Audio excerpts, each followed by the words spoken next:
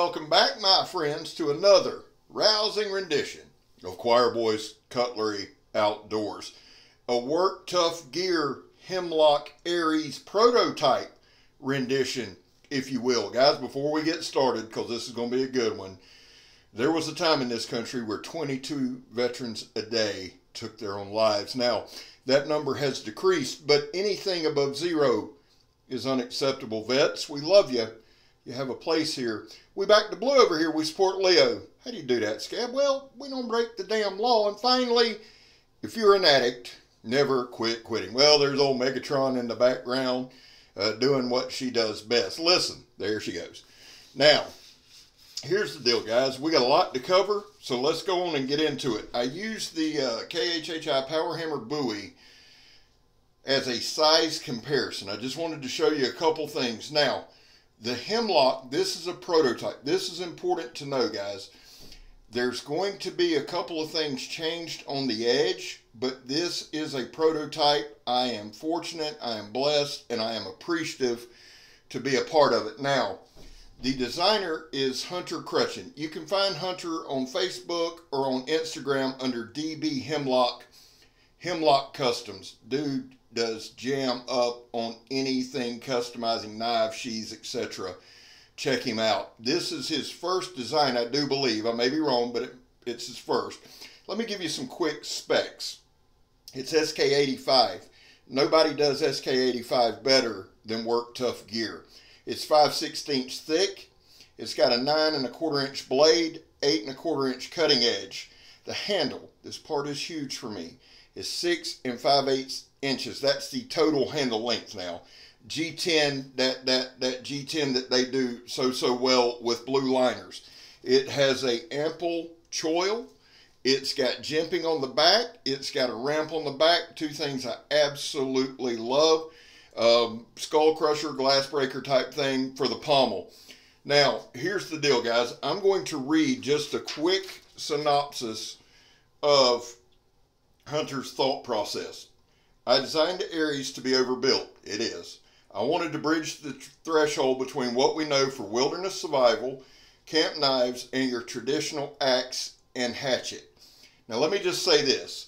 He's done that. This is an absolute freaking beast. There are two other videos on this. Eric Outer from Outer Limits and Wingman 115. Now, I've not watched either. I sped this part up. I put this clip actually on Facebook last night for Work Tough Gear Adventure Team. Guys, if you want to know what's going on with Work Tough Gear, go to Facebook, join Work Tough Gear Adventure Team. I put this snippet on last night. So right here, I just sped it up. First thing I want you to see is this. What you're going to notice, this isn't a zip tie cutting knife. This isn't a paper cutting knife. This is an absolute beast. Now, it's got a thicker secondary edge bevel. I believe when they do the production run, they're going to thin that out. Hunter, in the comments, kind of let me know what you're thinking there, what's going to happen. I'll tell you this, guys. I say this honestly. I've said 1,000 times I'm a novice at best. When it comes to choppers, they are in my wheelhouse. I love them. If I could do an entire channel on nothing but choppers, I would. Now, this is actually a hackberry, hackbush, some shit. It's a worthless tree stump, but the wood is very, very hard. And I say it's worthless because you can't build with it, can't burn with it, can't cook with it.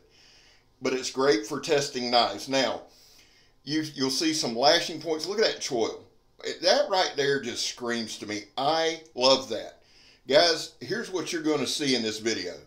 A whole lot of wrecking going on.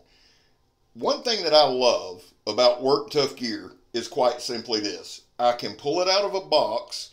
I can beat the ever-loving shit out of it. I know the edge is going to hold up. I know it's going to perform. I know it's going to be comfortable. And I know that I'm safe with it. Now, here's the deal. I don't hold back on any knives. And I've made this very, very clear. Work Tough Gear is the one company that does send me knives to check out. Now, this one, Hunter made sure that I got to test, and dude, thank you so much. Home run, bro. I mean, for what your vision was, you hit it. Now, let me talk to you a little bit about the way I go in to a knife review. I've said a million times, these aren't tests. We don't do anything scientific. We bash and we crack. That's what we do. We don't abuse a knife. That's stupid. That's pointless. But we do bash a knife. Now, I want to see how much it'll hold up. I love choppers. Now, right here, this was super, super comfortable to me. This is about the only feather sticking or whatever that you're going to see. Now, I mentioned Wingman 115 and Outer Limits, Eric from Outer Limits. They did videos. I haven't seen them. I'm going to list them in the description, and then I'm going to go watch them. Guys, when there's a new designer or a new knife, the way I approach it's this. I don't want to know anything about it, okay? I want to form my own conclusions. I want to see what it can do with my skill set. And I readily admit, there are those with far better bushcraft skill sets. There are very few that hit harder than old Scabber, but I know my limits. This knife is a little bit of an exception because I had a long phone conversation with Hunter. We've messaged back and forth several times. He's an awesome, awesome dude. Now, this was about an 8.5 inch, 9 inch diameter pine stump. You say, well, Scab, pine can be soft. Yes, it can. But there is a lot of lighter knot in here, a lot of knots in here. And guys, this knife and my baton processed this entire stump. Now, the hackberry stump was 6.5 inches in diameter. Now, I do have a diameter tape. This one, I believe, is 8.5 or 9. The thing is this right here, guys. This knife processed the whole stump. It also broke my damn baton. That's okay. Hunter can send me another one. Now, the reason I continue, look at that. No edge damage. None whatsoever. None. There was a little flake of something on the edge, and I thought, oh, but it did. There's no chips, no dings, nothing. Now, look at that knot right there. I said earlier, and I meant it, nobody does SK85 as well as Work Tuff gear. Their heat treat's always spot on, edge alignment spot on, handle comfort spot on, everything just lines up. I love this knife. My goal for this video was to show you the absolute wrecking power of this knife. And one thing I would point out, as we chop or as we baton, look at that fat wood right there, son. I love the way it smells if you can't tell. One thing I want y'all to understand right here, there's a lot of knives I'll go out and test, and I love knives. I love all kind of knives. I really do. I spent more time probably on, I don't know that I've spent as much time on a knife as I have this one.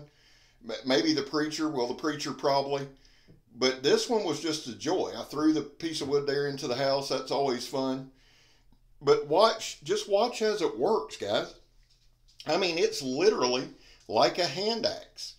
I'm excited to see the production run. I hope I'm on that short list to get one. If I'm not, I'm damn sure going to buy one. I'm going to tell you that right now.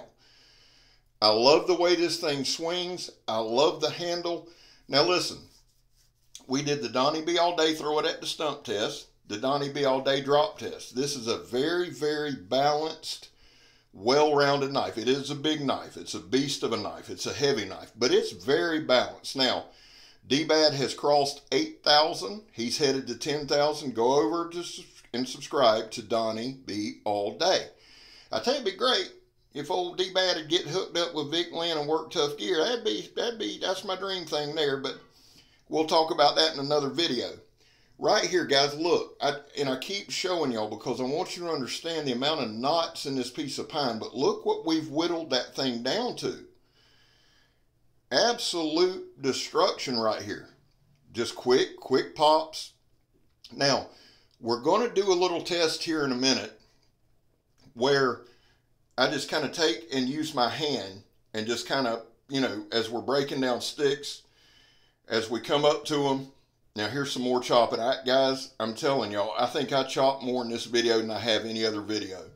But because it's just it's an absolute joy. Look at that handle. Super comfortable. I think this is what I was talking about right here. Now, of course, I'll probably screw it up a time or two. It wouldn't be a Choir Boys Cutlery Outdoors video if I didn't. There we go, Scab. Cut your hand. But right here, guys, watch. Just some hand pressure right there. The knife glides through it. Just super tough, super comfortable, super durable. You don't have to worry. This ain't a knife you're going to break. This ain't a knife you're going to hurt, It is tough. It is durable. And to be honest with you, even though it's got a thicker secondary bevel, pretty damn sharp. It's come from 2 other guys, and the thing has held up super, super well.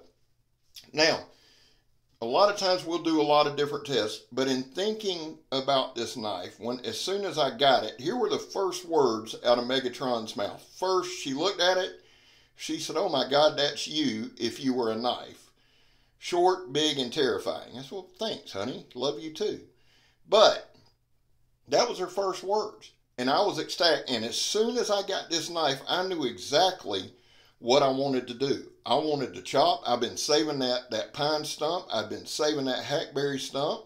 And I knew what I wanted to do. Because this knife really, Hunter made it for batoning. That's what this is for. A camp axe, batoning, but you still have the properties of a knife. You see right here, it's very easy to handle. You see we feather stick with it.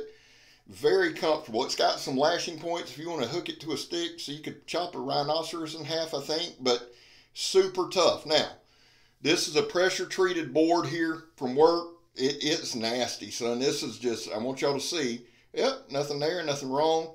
For all the naysayers, for anybody that would ever say, "Well, Scab, you take it easy on Work Tough gear because they let you," yeah, kiss my ass.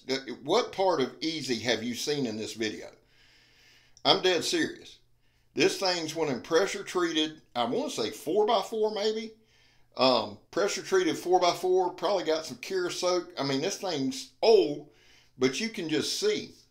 Now, this knife now, it wasn't designed to take super huge bites. It was designed to have a very robust edge. But I'm going to tell you something, son. We got some pretty good deep bites on this thing.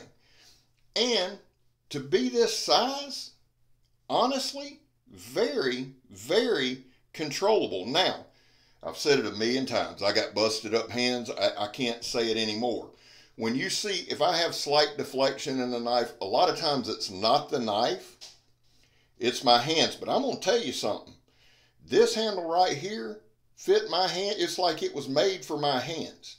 And the knife's heavy enough, it's robust enough, it's big enough, it's badass enough that if it can't chop it all the way through, it'll just bust it, son. Look at that. Straight through it.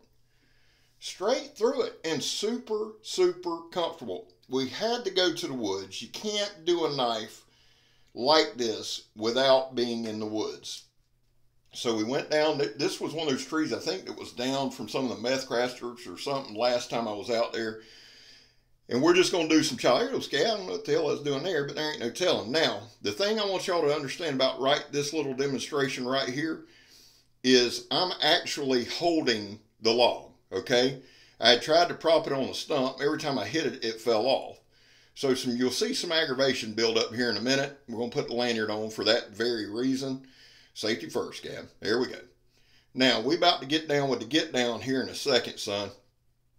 Right here, you just see it just gets great bites, great penetration. I want y'all to see the final cut on this.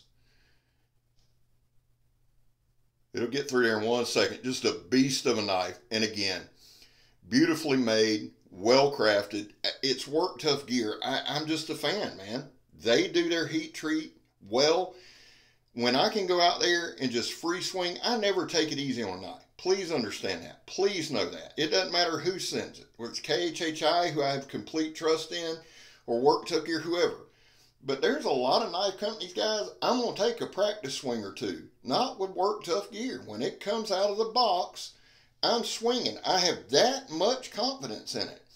Let me say this, and I'm going to step away from this video for 1 second. Hunter, Hemlock, DB, brother, great job. I don't see how anybody could disagree that this is a badass chopper. If you're a big knife lover, it's got to go in your collection. Like I said, we're not a QVC channel, but I'm going to tell you right now, this right here, if you love big knives, it's in your wheelhouse. Guys, we've got about 30 seconds left. I'm going to end it this way. The thing that I love about this knife community is we're all different. We're not the same. We're different. Different goals, different beliefs, different colors, different sex, different religion. The thing that makes this knife community great is when we respect each other. I don't do politics, I don't do religion, and I'm not going to. But I'm going to ask you this, guys. Respect each other, please. It's what makes us break and unbeatable. I'm Scab, you're not, and I'm gone.